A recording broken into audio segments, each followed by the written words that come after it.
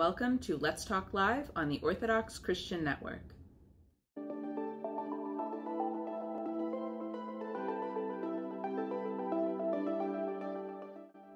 "65% of Americans report viewing some kind of worship or other spiritual content online, which is why in 2021 we offered over 280 programs through MyOCN Community and our online partnerships, reaching over 51,000 people.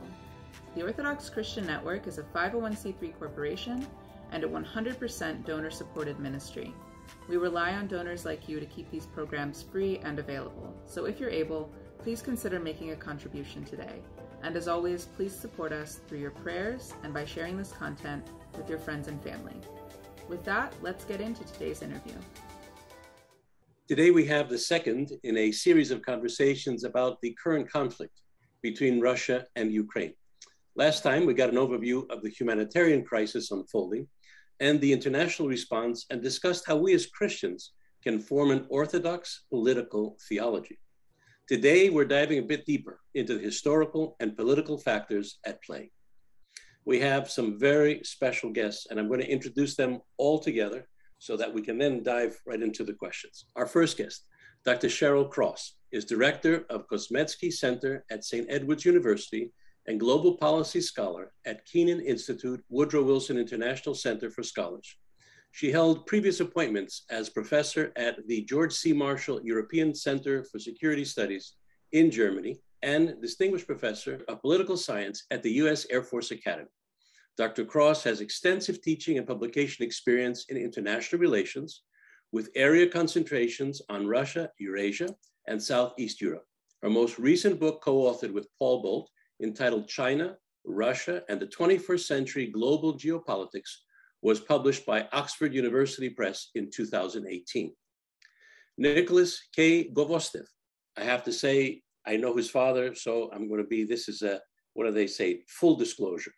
He and his father and I served in South Florida in Fort Lauderdale for many years as priests. Nikolas is a professor of national security affairs at the U.S. Naval War College. He holds a non-residential fellowship with the Foreign Policy Research Institute as the editor of Orbis and the Carnegie Council for Ethics in International Affairs as co-host of the Doorstep podcast. He is a member of the Loisac Group and a contributing editor of the National Interest. Dr. Elizabeth Prodromou is a faculty member at the Fletcher School at Tufts University, where she directs the Initiative on Religion, Law, and Diplomacy. She is a non-resident senior fellow and co-chair of the Working Group on Christians and Religious Pluralism in the Middle East at the Center for Religious Freedom at the Hudson Institute and was the non-resident senior fellow in National Security and Middle East at the Center for American Progress. She is a co-president of the Religions for Peace. Dr. Prodromou served as vice chair and commissioner on the U.S. Commission on International Religious Freedom from 2004 to 2012 and was a member of the U.S. Secretary of State Religion and Foreign Policy Working Group 2011 to 2015. Deacon Nicholas Denysenko served as the Yokram Professor and Chair and concurrently as Associate Professor of Theology at Valparaiso University.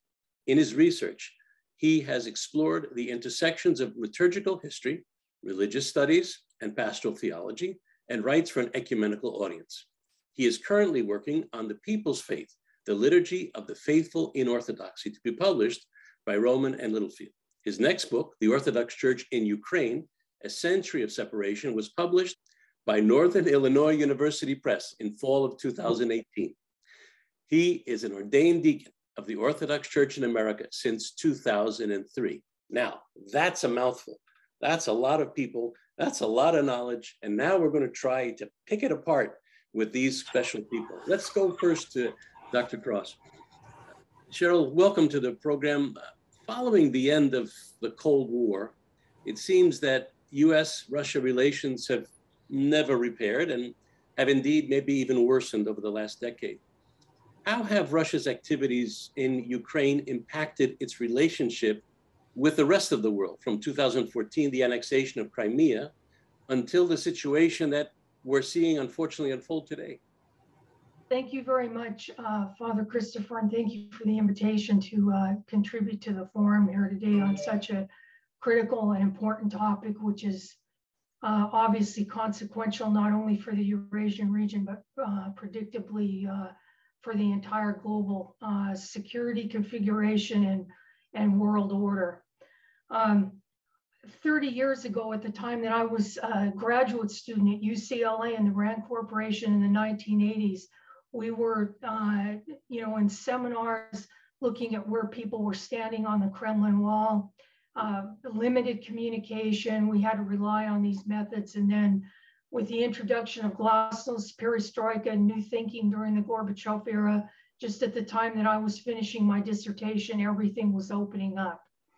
And it was a fascinating time, a time of a lot of speculation about the future, opportunities for collaboration and engaging with scholars of the entire former Soviet bloc. So I was able to start dialogue and communication and academic collaboration with my colleagues in Russia and Ukraine, communicating with them in the same way I do with Dr. Elizabeth Prodromou or Nikolas Gvosdev and others. And it was important for understanding, for thinking about where we could go in the relationship. And we were, I would say, in an optimistic period. But very sadly, as a result of a number of developments over the last decades, and particularly since 2014 with Russia's annexation of Crimea, things have turned in a very different direction. And I think we're in a situation now in circumstances where, in fact, another Iron Curtain may be closing again. Today, I would say the level of tension between Russia and the West is at the highest point in my lifetime. I would say even higher than the period preceding the collapse of the Soviet Union. One might even argue that the circumstances were more predictable during the period of the Cuban Missile Crisis. Vladimir Putin's invasion of Ukraine marks the largest mobilization of kinetic force in Europe since the end of the Cold War. The war in Ukraine, regrettably, has and will continue to result in tragic loss of life and suffering, dislocation of the Ukrainian population, leading to a massive refugee exodus affecting Ukraine's European neighbors and beyond. And there's certainly a risk of escalation of this conflict to involve neighboring NATO nations, evoking an Article 5 response in a direct clash with a major world nuclear power. Russia's conflict has been accelerating since 2014 annexation of Crimea and Moscow's backing of separatist forces in Donbass. And while the scale of the military incursion has shocked many, I say in other ways that it was entirely predictable. This war has two major issues or sources. First is Russia's dissatisfaction with the post-Cold War security architecture in Europe. Since the 1990s, Russia's leadership and foreign and defense communities have consistently opposed NATO enlargement. And it isn't just Vladimir Putin. I've worked extensively with this community for a long time, and there's been a widespread perception that somehow the West took advantage of Russia's weakened position following the collapse of the Soviet Union to expand the alliance toward the East. And these concerns became even more serious in 2008 when US President George Bush vowed to press for membership of Ukraine and Georgia in NATO. NATO attempted to respond to Moscow's apprehension about enlargement of the alliance by taking steps like instituting the NATO-Russia Council as a consultative body to promote collaboration on shared security challenges. But tensions remained over issues such as Moscow expecting to exercise veto authority over NATO decisions deemed objectionable to Russia's interests, and the perception that NATO simply served American interests as the dominant power in the alliance. There was an initial expectation, I would say, that Russia and the United States could emerge from the period of the Cold War as co-equals. There were hopes that the United States and Russia could build a strategic partnership. The first foreign policy concept of the Russian Federation, the military doctrine, expressed commitment to building democracy and free market economies in Russia, developing ties with Western democratic nations. But largely at the point of the 1999 NATO air campaign in the former Yugoslavia, it triggered a serious reassessment, a sobering reassessment within Moscow's foreign policy circles about what the potential of cooperation and collaboration in the security sphere with the United States and with Western countries would be.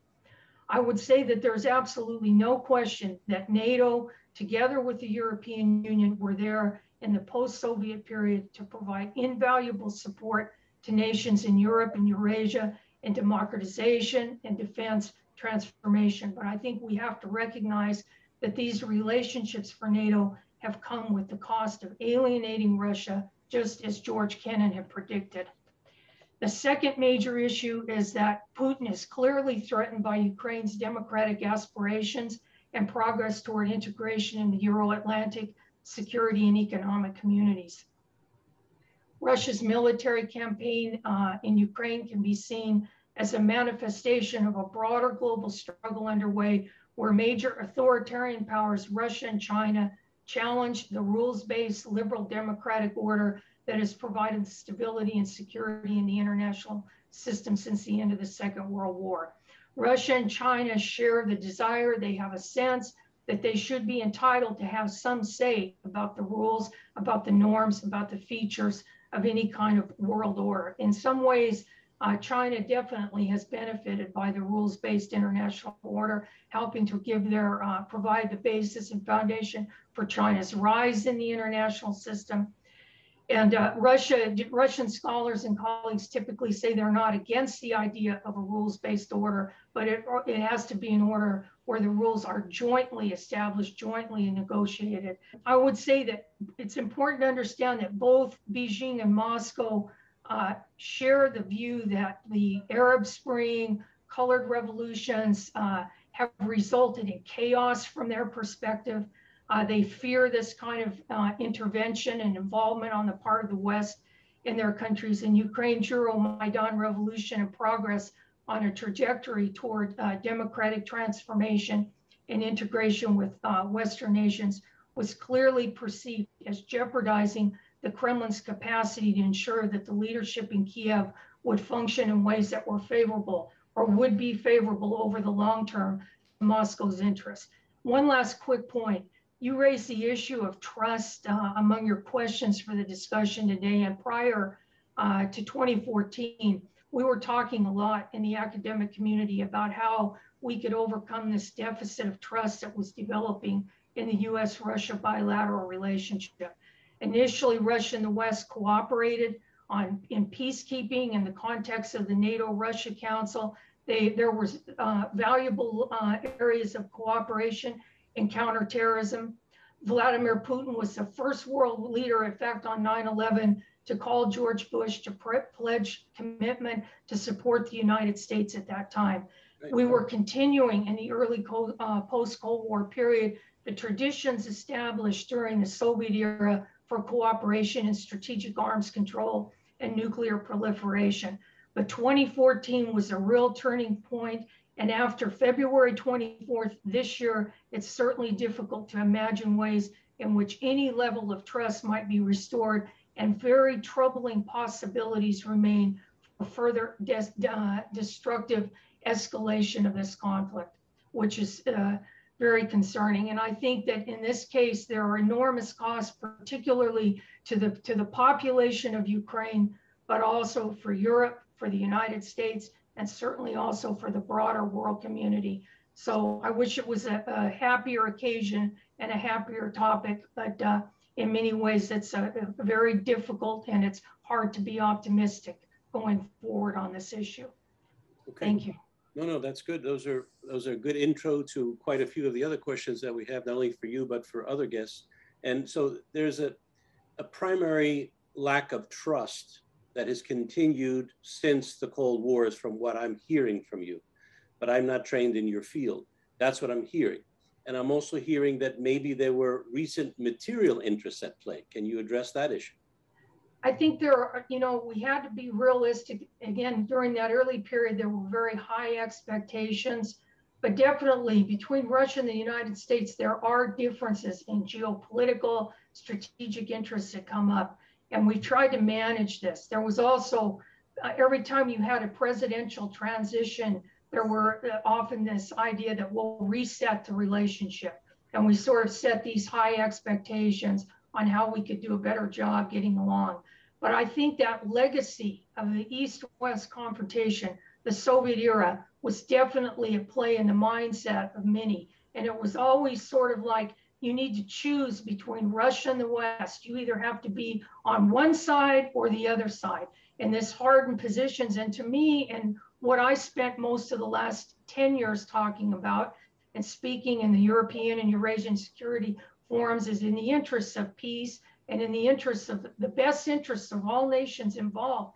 There's no reason why a country like Ukraine could not have productive relationships with the Eastern partners, especially Russia, also China, while simultaneously developing closer ties with the Euro-Atlantic community in the security and economic sphere.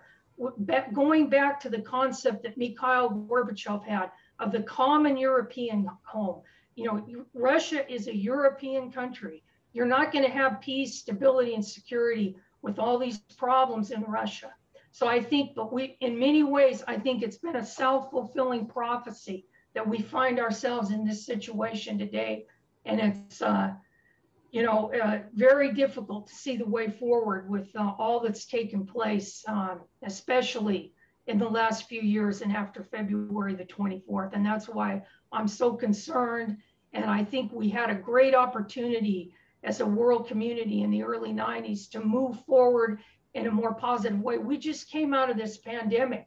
We should be working together as a global community, helping nations in area of health, security, and our common interests and needs. And instead, we've got a massive ground war launched in Europe that's going to be quite costly for all involved.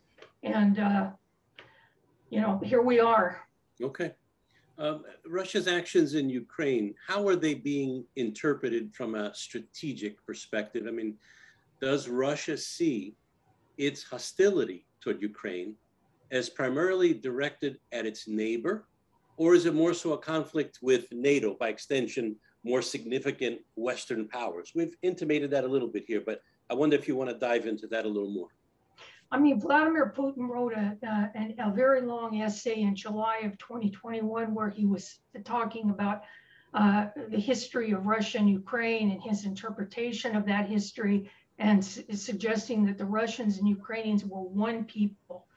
And he speaks in there about an anti-Russian agenda. In fact, I've got the report sitting here, and he says, to quote him, "We are witnessing not just complete dependence, but direct external control, including the supervision of the Ukrainian authorities, security services and armed forces by foreign advisors, military development of the territory of Ukraine, and deployment of NATO infrastructure." So he's clearly pointing to the involvement of NATO external powers on the territory of Ukraine, nation bordering the Russian Federation. So I don't think that it's correct to suggest that, at least initially, that Putin was saying they want to retake Ukraine, they want to retake its former neighboring nations in Georgia, but they definitely wanted to make sure that the governments that had authority within those countries were not going to work against the interests of the Kremlin. So it's a reaction to the Ukraine, Georgia before, moving closer to the West, and NATO being involved in the country. And even though, Ukraine was not a candidate for NATO membership at any time in the foreseeable future, there's this concern, this constant expression over the last decades about NATO's advancing closer to the borders of the Russian Federation. And I think this is also tied to this sense of loss of status after the end of the Cold War. Russia still has a sense as a great power in the international community. They want to be able to have influence and say on issues. And it's a long, numerous steps involved in understanding how they feel like, the threat from the West could eventually be a threat to the interests of the Russian Federation in terms of their regional areas, and particularly the democratic project underway within Ukraine. After what they saw in the Arab Spring, after what they've seen in the colored revolutions, this is a major concern that I think Putin shares with the leadership in China as well, about the potential for domestic unrest that could threaten the stability of these authoritarian regimes. Mm-hmm. And their power base, right? And their yes. power. Sure. Mm-hmm. But let me ask you this, from your perspective and your knowledge, is or was Ukraine being utilized as a puppet or a pawn from outside governments? Because we hear this often in the conversations about this issue, and that focused Russia's attention to go in and take it over. Well, I mean, you know, Ukraine is a nation that is in a process of democratic transition, and there are competing political forces within Ukraine. You know, building democracy is not an easy process. It's a difficult process. And there's no question that the West has been involved, you know, through NATO, through the EU. But I think if I pointed to anything, maybe we in some circles at least, it's sort of like there had to be a choice. You're either going one way or the other way. And there might have been a more moderate path. I mean, there's been a couple of times when Ukraine's President Volodymyr Zelensky has suggested that maybe Ukraine now can, you know, move towards some kind of a security agreement that would protect Ukraine in the event of violations of sovereignty, and not have to become a, you know, sort of move away from the idea that they would become a NATO member. The problem with that is, you know, finding some kind of an agreement that could be enforced and that they could count on over time. Because, for example, if we go back to the 1994 Budapest Memorandum, where Ukraine surrendered its nuclear weapons with the pledge on the part of the United States, the UK, and Russia that their sovereignty would not be violated, they find themselves in the situation that they're in today. But I also think that it's true that had NATO membership not been on the table, we might have avoided this war altogether. So I would say that we need to work harder at trying to find solution, trying to, you know, Henry Kissinger last week at Davos suggested we need to start working toward that this is a time for diplomacy and for working for a peace settlement. He's concerned about the repercussions of this conflict over time. And we could talk about this more later. I also want to hear from the other speakers and panelists, and I'm sure you do too, but I think his concerns are legitimate. I understand where he's coming from. It's not going to be easy to find a viable solution, but I also think that the road ahead, continuing this conflict, is very risky with potential, very, you know, extremely difficult sacrifices and consequences for Ukraine, first of all, the region, for Russia, for Europe, and the broader world community. When you talk about the food security issues for Africa and the rest of the world, I mean, we as a world community, I think, should be able to do better in finding solutions that can work for all parties. And I hear too much discussion about continued military support and not enough about finding a peaceful diplomatic settlement here. Okay. Before we go to Dr. Gvosdev, I have one more question. You touched on it a little bit. That is, and we did touch it last time, nuclear conflict. It seems clear that open conflict of any kind between Russia and the US or US allies is to be avoided at all possible costs. In that case, what would a resolution look like in your eyes in this situation? And that may be hard to figure out, but just a thought from you. Well, I think, you know, we need to think very carefully about every escalation. I mean, first of all, you know, Ukraine has moved into this on the path of Euro-Atlantic integration, membership in the EU, NATO, democratization, with our encouragement from the United States and the West, and they've undertaken this effort at enormous costs and risks to their nation. I mean, the very survival. This is the survival of their country and society. There's already been enormous loss of life, and And I first of all think about that. I think about elderly people in Donbass now that are can't leave their homes and have to stay there with health conditions anyway, listening to bombing constantly, children that have lost their parents, and so on. Most of all, I feel for the enormous cost involved. And every escalation of military force leads, I don't think that Russia or Putin are in a position where they're going to say, we give up and we're going to stop here. So we have to think about those consequences. Humanitarian and economic support, no question. We have a moral obligation at this point to support Ukraine. But we need to think very carefully about the escalation of military support, military aid. President Biden first said, I'm not going to give sophisticated rockets to Ukraine. Now they are going to give these rockets to Ukraine. And President Zelensky said they will not be used on the soil of the Russian Federation. But I think it's going to be very difficult for him to enforce and control that in a war situation. Mm-hmm. So you can see all kinds of ways that this could escalate, that there could be spillover involving NATO countries, leading to evoking an Article 5 response, and then you have a NATO-Russia conflict. Also, at what point, if Putin feels cornered enough that his options are limited enough, could he resort to the use of tactical nuclear weapons? I think your speaker last week was very clear in recognizing the risk. And I would add further to that those who talk about, some of our colleagues on the Beltway who talk about, pushing Russia to become some kind of, this is the largest country on the face of the earth, to push them into some kind of pariah status or to encourage an implosion of Russia, need to think very carefully about the consequences of a development like that for regional and global security. And what it could mean for the entire world community. So those factors have to be considered, and these decisions are quite potentially significant and have to be really carefully thought out. And that's why I think I agree with the idea that we need our diplomats working very hard simultaneously, trying to find a way that we could bring this conflict that's causing so much hardship and with so much potential cost ahead to some kind of a conclusion.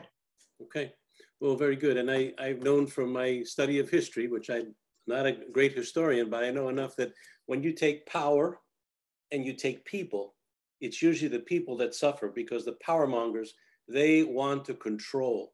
And good Lord, if you look, as you said, you look at the images of the elderly, those who are handicapped, who are stuck in their homes while the bombs go off, or they come outside to grab some water a mile or two away. This is a humanitarian crisis, the likes of which I've never seen in my life. So I hope and pray that it will move forward. We'll come back to you in a little bit, Doctor, but thank you for those. Dr. Nikolas, I want to come to you next. And let me ask you, what are some of the major issues and concerns with Russia right now, you think, that are motivating these decisions that they're making? Well, first, let me build on what Sharyl responded. And this isn't just about geopolitics, NATO enlargement, the question of the European community. If we look at what President Putin, Foreign Minister Lavrov, Speaker of the Federation Council, Valentina Matvienko, Patriarch Kirill, they're all phrasing this conflict not just simply in geopolitical terms, but in civilizational terms. And I think that that's a factor that we haven't paid enough attention to. The conception of the Russian elite, and we can say whether it's sincere or not, that's a separate question. But the Russian elite is presenting a narrative to the Russian people that Russia represents a distinct Orthodox civilization, that in the past, this was a part of traditional European civilization, but now the West, Brussels in the European Union, Washington in the United States represent a postmodern Western civilization, which is not only different from Russia's civilization, but is actively opposed to it, is competing with it. That Russia views the basis of this civilization as extending beyond the territory of the Russian Federation, So this brings us to the question of where does Ukraine fit in? And Sharyl referred to Putin's articles talking about this, and others who talk about a common kind of orthodox civilizational space, and that the expansion of the West is not just simply about NATO membership, security guarantees, the sense that what's happening in Ukraine is being ripped away from its orthodox core. Now, of course, the Ukrainians are going to have a very different perspective on this. I'm trying to give you a sense of the Russian view of this.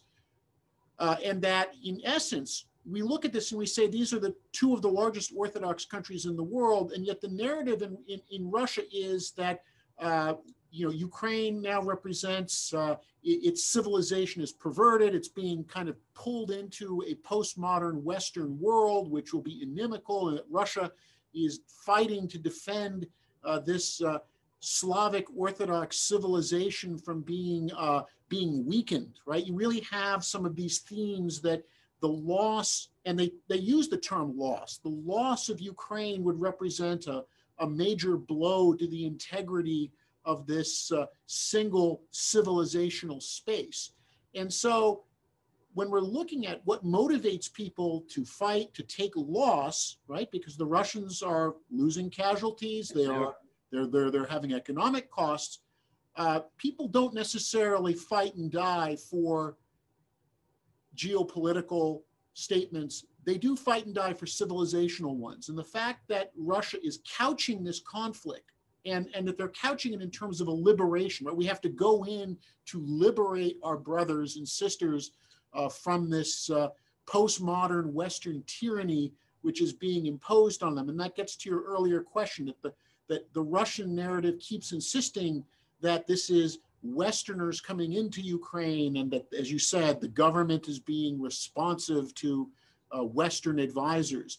The fact that you have these banners in Russia that say, we have not forgotten you. We are with you. We are coming to free you. The fact that the Russian military honestly believed in the first days of the war that when the Russian paratroopers landed outside of Kiev, in Kharkov, and elsewhere, that they would be welcomed, that the local people were waiting for them to liberate them, speaks very clearly to this sense of civilizational divide.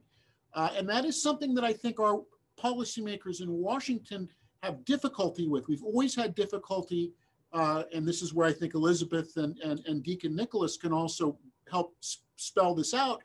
We have difficulty in understanding the motivation of religion, the motivation of culture, the motivation of civilization, and yet these are fundamental issues. For their part, by the way, Ukrainians are also now beginning, not only, Ukrainians, both Russian-speaking, Ukrainian-speaking, Ukrainians that belong to the OCU, Ukrainians that are still, until this week, part of the Moscow Patriarchate, are really beginning to reassess how are they going to be connected to this, to their neighbor to the east, and is this really going to snap some of those remaining civilizational links? So it's a moral conflict as well. It's a moral conflict. It's being phrased as a moral conflict. When Patriarch Kirill talks about this, really, he starts invoking the language of, well, we don't use crusade in our thinking, but he's akin to that, right? This is a fight against evil. This is a fight against postmodern decadence, which will corrupt the Orthodox world if it's allowed to spread, and we had to go in to stop it. The fact that he's couched that in those terms, beyond this is about NATO, beyond this is about democracy, I think is really telling, and it does make resolution of this crisis more difficult. Let me ask you this, Nikolas. Is it accurate, in your view, to characterize Putin, the Putin government specifically, or Vladimir Putin himself, as a primary cause of the conflict? Would an internal, let's say, change of power, were it possible, be likely to lead to any different course, in your opinion? There's a remarkable degree of consistency within the Russian political and national security elite. If you watch the consecration last year of the new cathedral for the military, yes, outside of Moscow, that I think epitomizes this fusion that has been occurring in Russia over the last number of years, of fusing orthodoxy, the great power legacy of the former Soviet state, the imperial legacy, tying it up in this civilizational language, which ironically comes from the white emigres that left the Soviet Union after the revolution. But Putin has been really interested in reintegrating that. So Berdayev and the Eurasianists and others.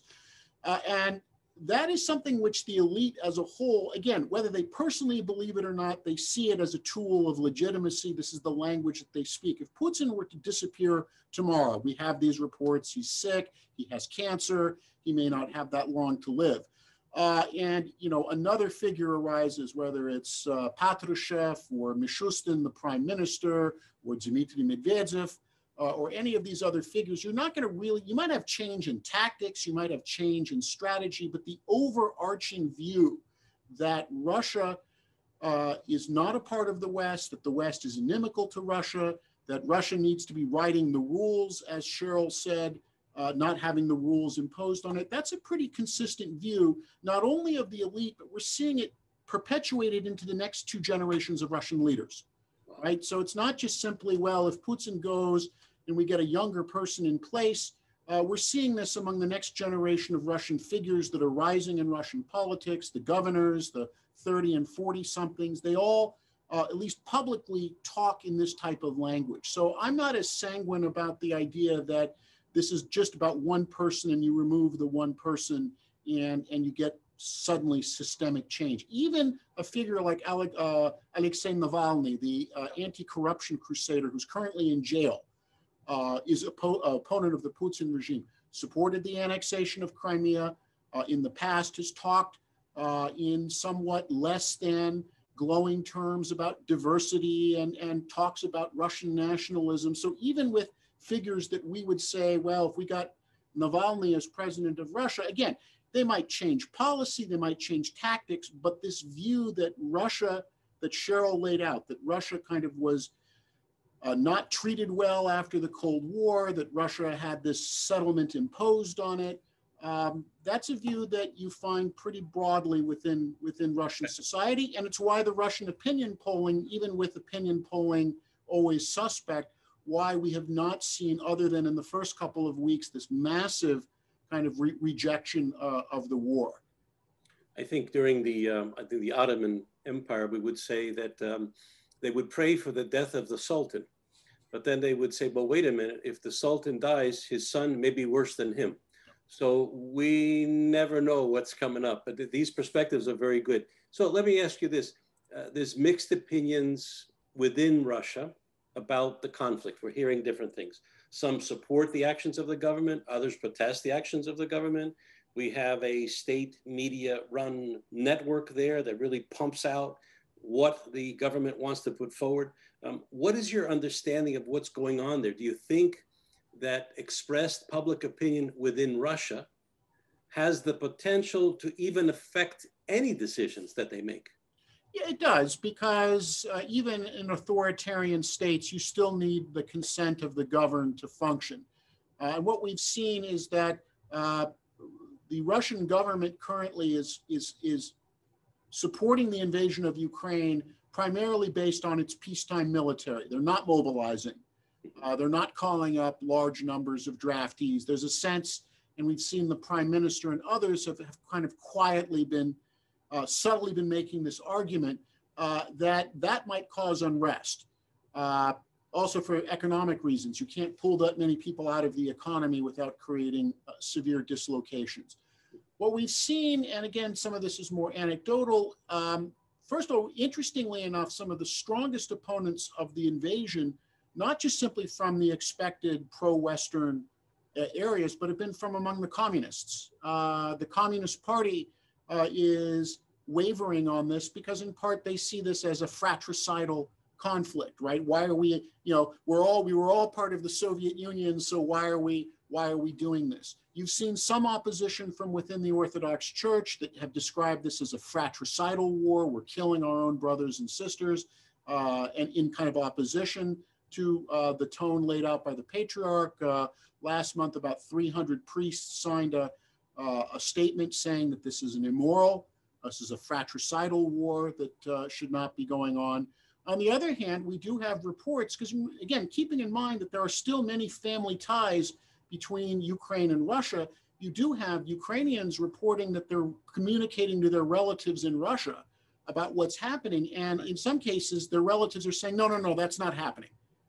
You know, what you're describing isn't really, you know, our intentions are good. We're coming in to help you.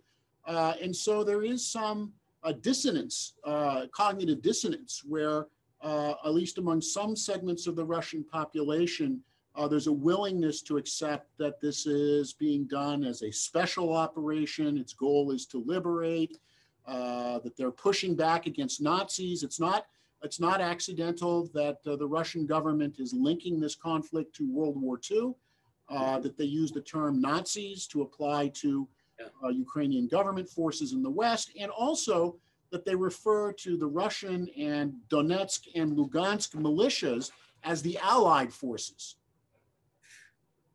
As Allied forces, right? So we're recreating this language of World War II, where the Russians are the Allies and those that they're fighting in Ukraine are the Nazis. Oh, boy. Nikolas, I have one more question for you before we go to Dr. Prodromou. The Western governments frequently threaten, and we have now applied sanctions as a method of motivating the behavioral changes that we see. Is this likely to be effective in the long run? And what actions are needed from the US to have, let's say, a positive effect on the current situation? Because we go back to Dr. Cross in the beginning, to Sharyl, we want to do something positive here. What's your thoughts? Well, the problem with sanctions is we in the US apply sanctions based on mirror imaging. We say, well, what would Americans accept in terms of gas prices or food prices? And we say, well, if Americans won't accept something, then no one else will. Whereas what we've seen in the Russian context is that there is a willingness to accept sanctions. People may not be happy about it, but there's a willingness. And in turn, the Russian government is very confident that their counter sanctions on, and Sharyl referred to this, the food, energy, commodities. Today, the Russians are announcing they're not going to sell commodities for semiconductor production. That they're going to test our willingness. How willing are we to support Ukraine if we're paying $10 a gallon for gas, if food prices have tripled, so on and so forth. So the Russians are also, they're measuring our willingness to accept these economic costs. Really, Father, your question, but it comes back to a fundamental one. I don't have an answer. I can only give you the two perspectives. One is that the perspective is that you need to bring this conflict to an end as quickly as possible. And one way is what former Secretary Kissinger proposed in Davos. You propose a settlement. Ukraine is forced to give up territory. It's forced to accept conditions to end the war, which the Ukrainian government and people may not want, but that's what ends the war. The other is to even more quickly build up Ukraine's capacity to fight, to raise the military cost for Russia to such a point that Russia cannot sustain the conflict anymore, recognizing that it's much more destructive in the short term, but you're hoping to get to a long-term solution. But then you have to balance the risk of escalation. And right now, as we see, the West is trying to determine, well, another round of sanctions and another round of arms deliveries to Ukraine, is this going to be what tips the balance? And it's too early to tell.